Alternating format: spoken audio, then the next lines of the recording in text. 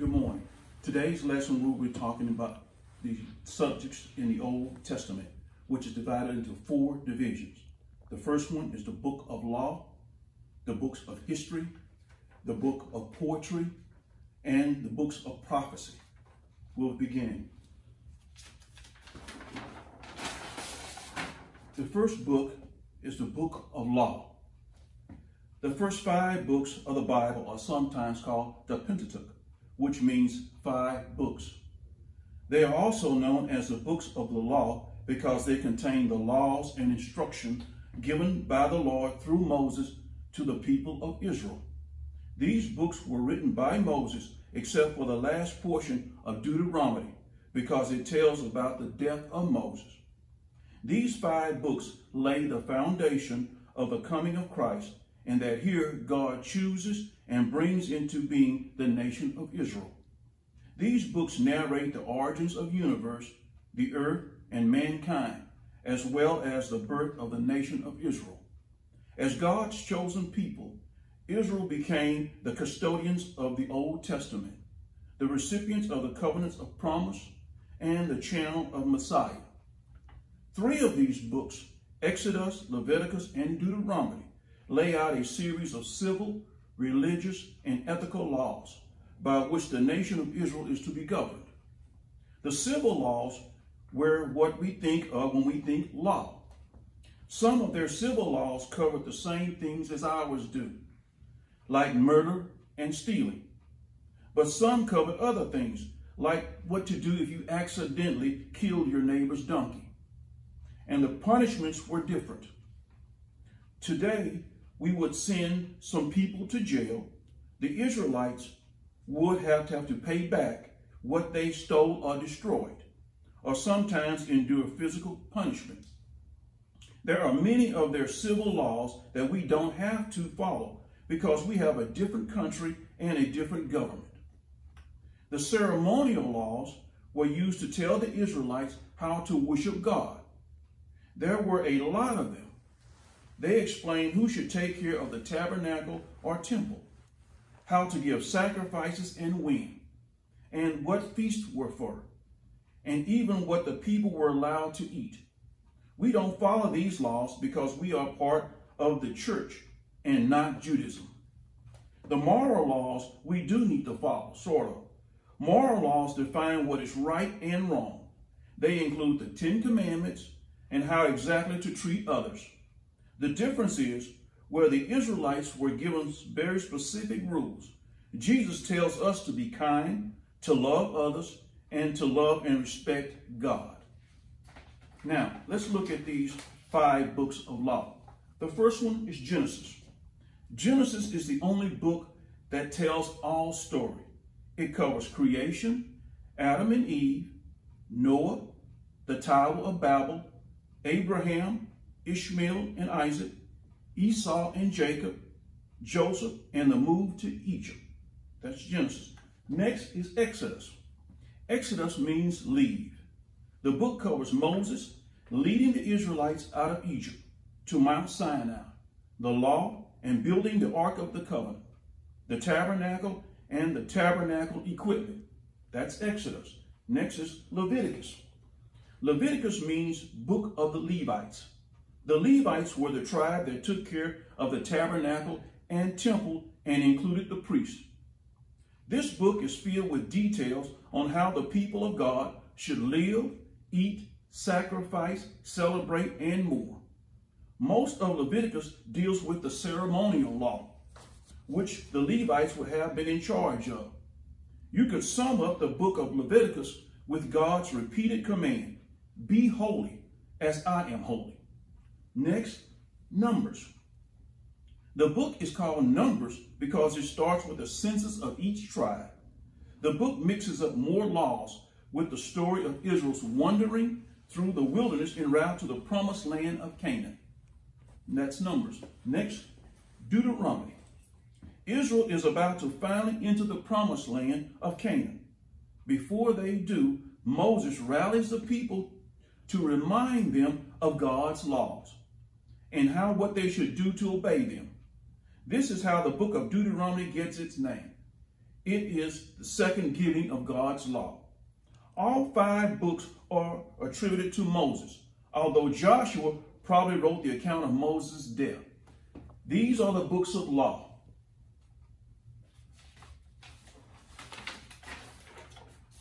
The next division were the books of history. There are 12 of them.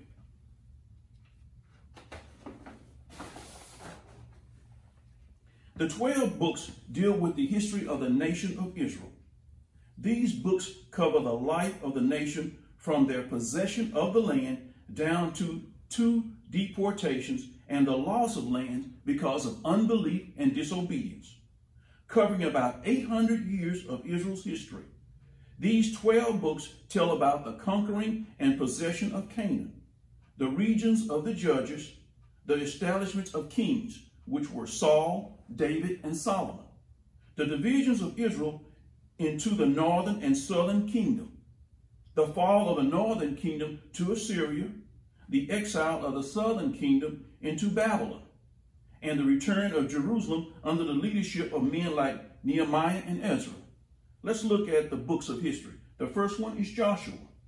Joshua is a story of how Israel moved into the promised land of Canaan. It details the battles and treaties between Israel and the native Canaanites, and then tells us how the tribes of Israel divvied up the land. The author was Joshua. The next one is Judges. Judges is the account of how Israel behaves between the death of Joshua and the leadership of a king. Instead of remaining loyal to God and following his laws, this generation of Israelites wanders in their faith, worshiping idols and indulging in gratuitous violence. The author was Samuel. The next book is Ruth, a short story set during the time of Judges about a woman from Moab who remains faithful to her Israelite mother-in-law after the deaths of their husbands. Ruth's theme confirms that even in dark times, if people live to please God and not themselves, they will experience God's love and protection. Ruth, her mother-in-law Naomi, and marriage to Boaz demonstrate the importance of relationship and faithfulness. The author is Samuel. The next one is 1st and 2nd Samuel. Samuel marks a great turning point in Israel's history. Israel transitions from being ruled by priests and judges to kings. After Israel's leaders wandered away from God's laws, God allowed a new form of leadership. Saul was placed as the first appointed king of Israel. After Saul overstepped his role, David was appointed as king, and a record of his reign appears in 2 Samuel. The authors are Samuel and Nathan. 1st and 2nd Kings. The book of Kings show us how faithful God is to his people. We see the full spectrum of God's dealings with Israel, from extreme blessings under Solomon to utter desolation and captivity for the divided kingdom. These books introduce the stories of Solomon, Elijah, Elisha, Ahab, and the evil Jezebel. The author was Jeremiah. 1st and 2nd Chronicles recount the history of Israel, Solomon, the details of building of the temple, Israel splitting in two, and the exile of Judea into Babylon slavery. The author was Ezra. Ezra records the decree of Cyrus that allowed the Jews to return and then lists the families who did return. The temple is rebuilt and Jerusalem experiences a spiritual and moral revival. The author is Ezra. Nehemiah. With Nehemiah's encouragement, the people of Jerusalem rebuilt the wall around Jerusalem. Read the law, repent, and renew their commitment to God. The book ends with administrative details and enforcements of the law. The author was Ezra. And lastly, Esther. Esther is a short story which includes courage, faith, betrayal, politics, and plots of genocide. Esther is a Jewish girl still living in exile who is chosen by King Ahasuerus to be his wife. God leads her to use her position to save the Jews. The author is unknown.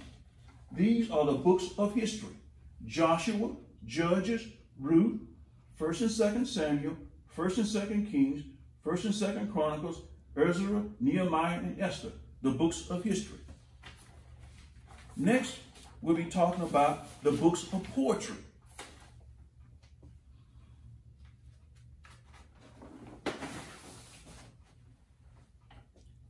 These books relates to Israel's spiritual life. It explores questions of suffering, love, wisdom, and the nature of God of Israel. These 5 books have to do with the human heart. They portray real human experience and grapple with profound problems. They concern themselves with the experiences of the godly. The first book, Job. This book is named for a righteous and faithful man who was challenged to remain faithful through the loss of everything in his life: his children, home, and friends. However, in the end, and by remaining steadfast, God rewards Job by not only replacing all he lost, but multiplying it as well. Job was blessed with his flocks increased to the thousands. He was granted 7 more sons and 3 of the most beautiful daughters in the land. Job lived to see his grandchildren to the 4th generation. He died old and full of years. The author is unknown. The next book, Psalms. The book of Psalms is a collection of petitions, prayers, songs, and beautiful poetry. Here we see prayerful songs and poetry describing almost every facet of man's relation to God in times of trials and the returning words of a loving God. King David is recognized to be the psalmist of much of this book. Next, Proverbs. Proverbs is again a collection which passes on words of knowledge and experiences God has for us today. Though short and concise, most Proverbs offer sound advice and that covers a wide range of topics. They include messages of chastity, controlling our tongues, drinking too much wine, the love of money, having true wisdom, and many more. Proverbs was written by Solomon. Next, Ecclesiastes, meaning assembly of the church. It deals with vanity and shows that fullness of life is found only in God. This book addresses the often asked question on the meaning of life. It illustrates that faith and patience are keys to enjoying the victorious life God has for us. The author was Solomon. And last, the Song of Solomon. This theme is one of beautiful love.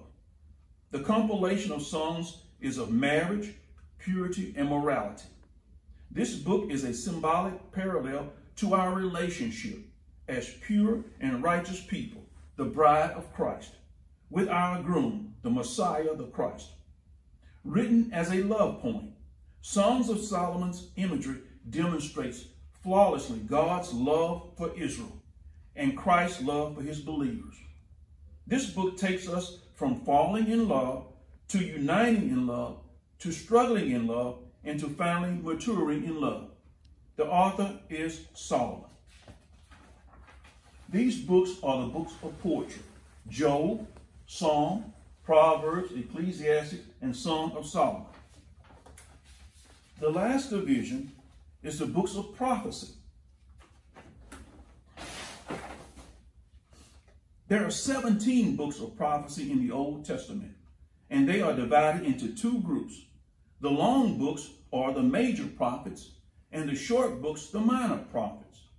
According to the Bible, a true prophet was called and equipped by God, empowered by the Holy Spirit to perform his job, to speak God's message to specific people and cultures in specific situations, comfort people with sin, warn of coming judgment and the consequences if people refuse to repent and obey. Prophets also brought a message of hope and future blessings for those who walk in obedience. The first prophets were the major prophets. There are 5 of them: Isaiah, Jeremiah, Lamentation, Ezekiel, and Daniel. Isaiah, called the Prince of Prophets. Isaiah confronted a false prophet and predicted the coming of Jesus Christ, who will save people from their sins. Next, Jeremiah. Jeremiah preached throughout Israel and is famous for his efforts to reform idolatrous practices in Judea. He is the author of the book of Jeremiah and Lamentations. Lamentations, a despairing poem about the destruction of Jerusalem. Ezekiel. Ezekiel is known for prophesying the destruction of Jerusalem and the eventual restoration of the land of Israel. He shares unusual visions with people, reminding them the sin that led to their captivity, but also offering hope of national restoration. Daniel. Daniel was taken in captivity by King Nebuchadnezzar of Babylon and is a symbol of steadfast faith in God, most famously demonstrated by the story of Daniel in the lion's den, when his faith saved him from a bloody death. The next prophets we're going to talk about are the minor prophets. There are 12 of them. The first one, Hosea. Prophet's marriage to a prostitute reflects God's relationship with Israel. The next one, Joel, talks about a locust picture that God's judgment of his sinful people, the nation of Judea. Amos. Amos preached in northern Israel on subjects of social injustice, condemning their idol worship, persecution of God's prophets, and cheating of the poor. Obadiah. His theme is the destruction of the enemies of God's people. Edom will suffer for participating in Jerusalem's destruction. Jonah. Typically, prophets issued warnings or gave instructions to the people of Israel. Instead, God told Jonah to evangelize in the city of Nineveh, home of Israel's cruelest enemy. However, he was reluctant and ran from God and was swallowed by a giant fish. Micah is known for predicting the destruction of Jerusalem and Samaria. Israel and Judea will suffer for their idolatry and injustice. Nahum, known for writing about the fall of the Assyrian Empire. Powerful, wicked Nineveh will fall before God's judgment. Habakkuk. Habakkuk records a dialogue between the prophet and God. Habakkuk some of the same questions people are puzzled by today. Why do the wicked prosper and good people suffer? Why doesn't God stop the violence? Why doesn't God punish evil? The prophet gets specific answers from God. Trust God, even when he seems unresponsive and unfair. Zephaniah. This book warns about consequences of disobedience to God's will. A coming day of the Lord promises heavy judgment. Haggai commands the Jews to rebuild the temple in Judea. Zechariah. Jewish exiles should rebuild their temple and anticipate their Messiah. And lastly, Malachi. His primary theme is the justice and loyalty that God shows to mankind. The Jews have become careless in their attitudes toward God. This is the minor prophets. Today's lesson, we talked about the Old Testament divisions: the books of law, the books of history, the books of poetry, and the books of prophecy. Thank you very much for today's lesson.